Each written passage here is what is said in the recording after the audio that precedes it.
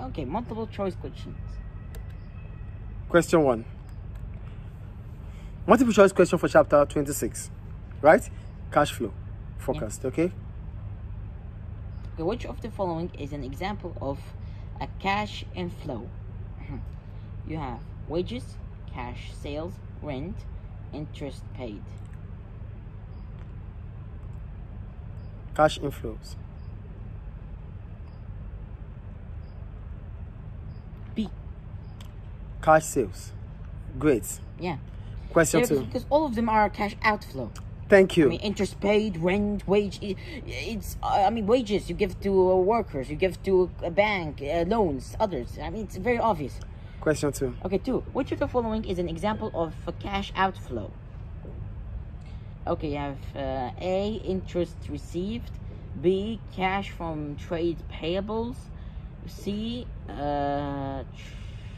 fresh injection of capital. Okay.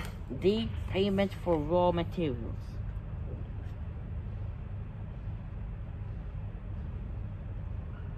Okay.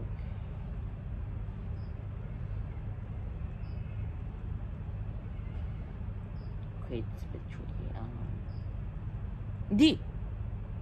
Payment of for raw materials. Yes, that's Yeah. cash outflow. Yeah. Question 3. I mean, you pay for the raw materials. Yes, question 3, please. Okay, 3. Oh, it's a calculation one. Yeah, it's okay. Okay, the opening of cash balance. The opening cash balance, not the opening of. The opening cash balance. Yeah, I'm sorry. The opening cash balance for our business was $35,700 US, and the net cash flow was negative $11,500. Why is negative? It's negative. They said negative. It could be negative. Okay.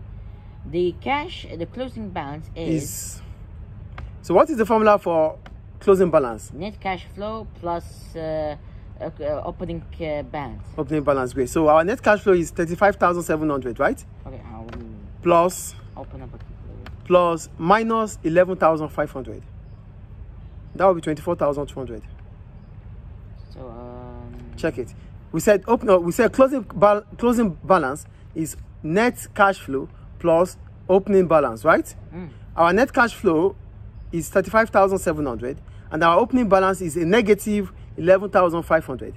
So if it's negative, that means positive multiplied by negative, that will give us negative, right? yes. So 35,700 plus minus 11,500. So it will be 35,700 minus 11,500, which is 24,200. Let me check that. Check, yeah, it's 24,200. All right. Yeah, 24,200. Number 3 is A. Question 4. All right. Sure. When a business cannot pay its debt, Debts. Its debt. It's debts. Debts. Yeah, I'm saying. Okay. I'm saying it right. Okay. It is said to be liquid, insolvent. Insolvent. What is insolvent? I told you what insolvent means. The inability of a firm or of a business to pay its debts. I said the answer already. But it's fine. So you know what insolvent is? Okay. I said it during the class.